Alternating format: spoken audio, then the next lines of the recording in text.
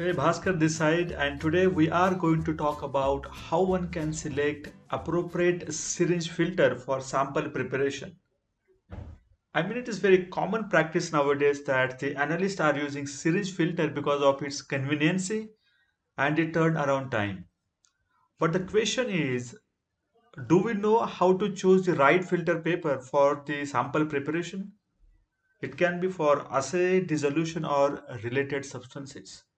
So let us first understand, how do you choose a series filter and look at the options given over here. Are you selecting the filter paper which is available in the lab,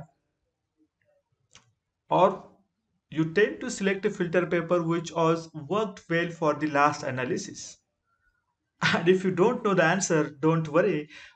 No, we are going to talk about the answers on the selection process of the syringe filter. So let us understand what is the correct way of choosing the syringe filter paper for your analytical need. So the selection of syringe filter paper can be based onto these four important characteristics. The first one is very important, which is suitable pore size. So in case if you are preparing a sample for HPLC, you can think about the 0.45 micron pore filter paper. For UPLC or LCMS, you can think about zero point 0.2 micron as a pore size. The filter paper must be having a membrane which is compatible with your sample or analyte. The filter paper must have the minimum or no analyte binding. And this is the point that we are going to discuss in detail in today's presentation. And the fourth one can be about the leachables and extractables out of this syringe filter paper or the membrane.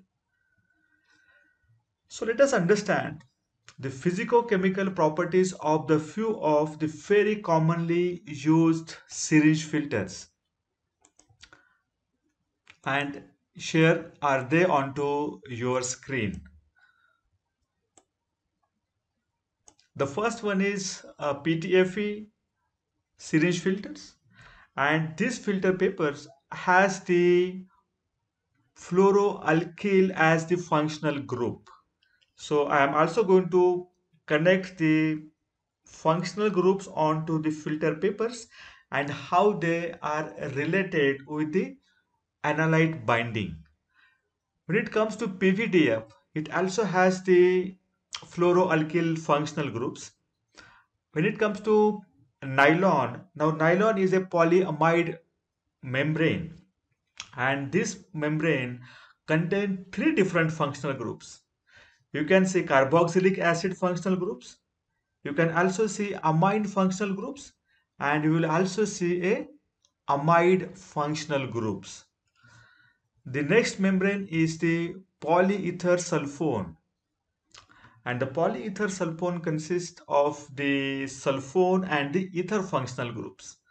The last one is the RC or the regenerated cellulose functional cellulose membranes. And here it is. So the regenerated cellulose filters have the two different functional groups. One is the hydroxy functional groups, and then you will see the ether functional groups present in between two cyclic rings. Now let us understand what is the compatibility of these filter papers, and here it is on the screen. So if you look at the table onto the screen now, you will find the compatibility studied for polar organic solvent, then aqueous bases like 3 normal sodium hydroxide solution or ammonium hydroxide solution or sodium carbonate solution. Then there is the acid, which is 1 normal hydrochloric acid, then the salt and the surfactant. So when it comes to PTFE membrane filter paper, you will find that it is the most compatible filter paper amongst the another. The E stands for excellent. I mean, the PTFE is excellent in case of the polar organic solvent. It is also excellent in case of aqueous basic solutions acidic solutions and the salt solution. It has a good fit in case of surfactant such as sodium dodyl sulfate or twin 20. When it comes to PVDF, PVDF is a good for organic solvent like ACN, methanol, but it is excellent filter paper in case of ethanol, uh, in case if ethanol is present. It is also a good fit, not good fit, but the excellent fit in case of aqueous basic solutions, acidic solutions, and the salt solutions. It is a good fit for the surfactant. When it comes to nylon, nylon is excellent filter paper in case of polar organic solvent like ACN. It is a good fit in case of organic solvent like methanol, and excellent fit in case of ethanol as a organic solvent. But the nylon is not a good fit. It is a poor fit for the aqueous basic solutions. It is a good fit for acidic solutions. It is excellent fit for salt solutions, and again the good fit for the surfactant solutions. The polyether sulfone is the good fit for ACN and methanol organic solvent, and excellent fit for ethanol organic solvent, but it is a poor fit for the aqueous basic solvent solutions. It is excellent fit for acidic solutions and the salt solution. It is again good fit for surfactants. Last one is the regenerated cellulose. Is not a good fit for the ACN. It is good fit for methanol, but it is poor fit for the ethanol. It is again poor fit for sodium hydroxide solutions and ammonium hydroxide solutions, but found to be good fit for the sodium carbonate solutions. It is again a poor fit for acidic solutions, but it is excellent fit for salt and surfactant containing solutions. Now, based on to this table, you will be able to understand probably what is the property of your solute, and based on to that, you will be able to take a better decision in selecting the compatible syringe filter. So, as I said earlier, that we will have a detailed discussion about the analyte binding. See, the analyte binding is nothing but how the analyte is preferring the surface of your syringe filter. If your analyte is loving and liking the surface of syringe filter paper, it is going to stay there itself. But is that the purpose of your filtration technique? You actually want to not get your analyte absorbed or adsorb onto the surface of filter paper, but it must get passed from the surface of the filter paper. So the analyte binding is the number one reason for failure of the recoveries. In case if you are analyzing dissolution, and if you have a filtration as your sample treatment before it goes for UV spectroscopic measurement or HPLC measurement, what is the important point that you must think of? What is the kind of analyte binding this filter paper have? As a part of this point, we will talk about on which parameter the analyte binding actually depends. What are the binding characteristics of these five different syringe filters that we talked, and what is the way out? That is the point number three. Let us talk about the analyte binding and on which parameters, factors the analyte binding is dependent.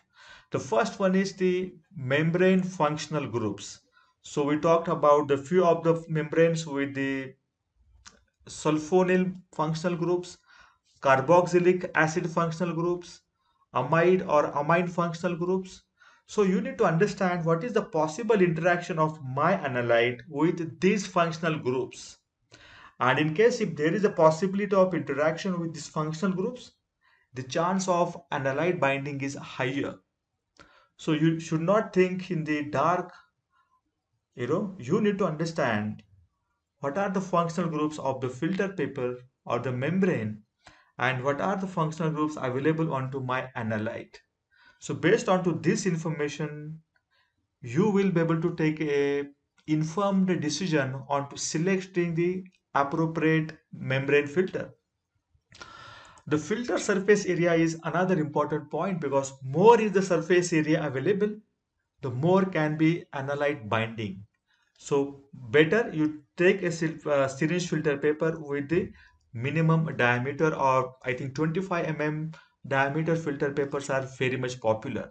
But in case if you have a sample quantity constraint, you can think of having the lower diameter syringe filter paper also. Binding sites. So the binding site again depends on to the number of functional groups available onto the uh, filter paper.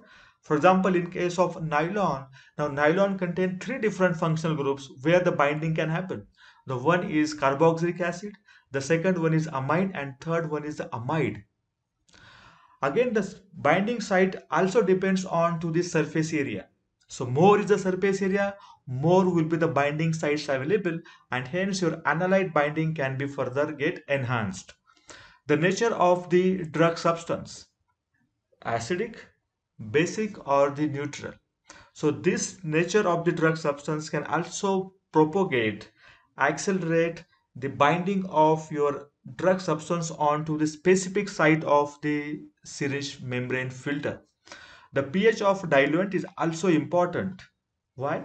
Because the pH of diluent can decide on to whether there is a possibility of the dipole-dipole interaction or the electrostatic interaction, or can there be a formation of the hydrogen bonding, whether your drug substance will be present into ionic state or into the non-ionic state. So the pH of diluent can also further reduce or enhance the binding. Now this one important factor shall be considered during the performing a dissolution into a multimedia. Now as a general practice, we perform the dissolution of a drug substance into a pH ranging from 1.2 to 6.8.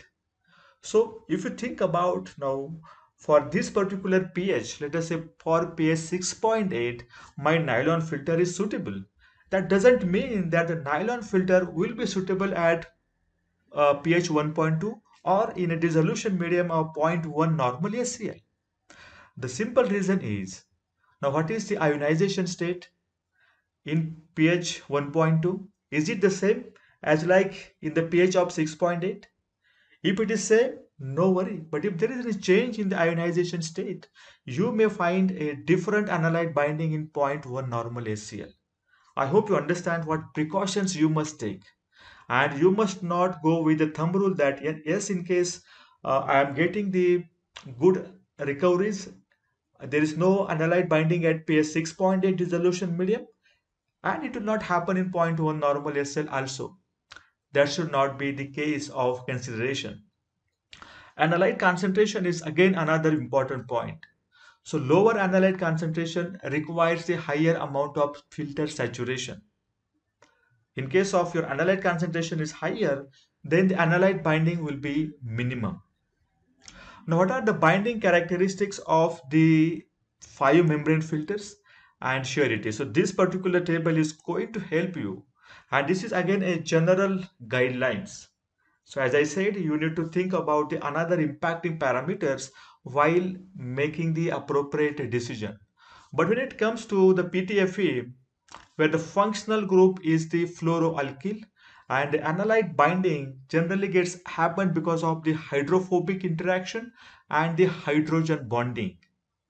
So in case if your drug substance is hydrophobic, non-polar in the nature, probably the PTFE can bind your analyte for longer time. Even though in case if there is a hydrogen bonding possible, because your PTFE filter paper contain the fluorine atom, right? If you go and look over here, let me show you, right? The PTFE. It contains the fluorine, and the fluorine is a highly electronegative atom. So fluorine has a capabilities to form a hydrogen bonding in case if your compound or analyte can form the hydrogen bonding. So in case if a molecule is hydrophobic, or in case if a molecule can form the hydrogen bonding, then probably the PTFE can also have a good amount of analyte binding possible. But on an average, the PTFE has found with the lower analyte binding. The same is the case for PVDF. It also again contains the fluoroalkyl functional groups. The analyte binding happens because of the hydrophobic interaction and the hydrogen bonding. But as per as analyte binding is concerned, it is still very much low. When it comes to nylon, now there are three different functional groups present onto the nylon: amine, amide, and carboxylic acid. So how the analyte binding can happen? With the electrostatic interaction, and because of the hydrogen bonding, and the nylon have the highest amount of analyte binding across these filter papers. The polyether sulfone has the two functional groups, that is sulfone and ether, and the mechanism behind analyte binding is electrostatic interaction and hydrogen bonding, but it is having the medium score onto the analyte binding. Then the regenerated cellulose has the two functional groups, hydroxy and ether. Its mechanism of getting analyte bind is the hydrogen bonding, and it also comes with the lower binding of the analyte. So particularly this table is going to help you out in understanding which membrane filter is suitable in your case. Now in case if you are struggling with the analyte binding, now what is the way forward? So you can think of discarding more volume so that the filter paper, your syringe filter paper, will get saturated. So think of discarding 1 ml and then measure the analyte, then 2 ml and then measure the analyte, 3 ml and then measure the analyte, and then understand how much volume is required. Still I get the similar result and there is no increase in the result is found. For example, by discarding 1 ml of the solution, I found, let us say, 80% assay. By discarding 2 ml, I found 95% assay. By discarding 3 ml, I found 100% assay. By discarding 4 ml, the assay value is again 100. Now this indicates that the filter paper has got saturated after 3 ml of the filtration.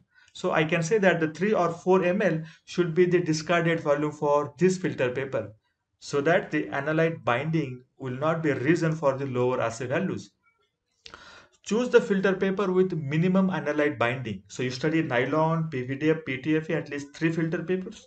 And amongst that, you understand which one is having the lower analyte binding. And that is the best way of choosing the filter paper. My advice is, it is good to not select nylon filter paper as your preferred partner in the filtration system.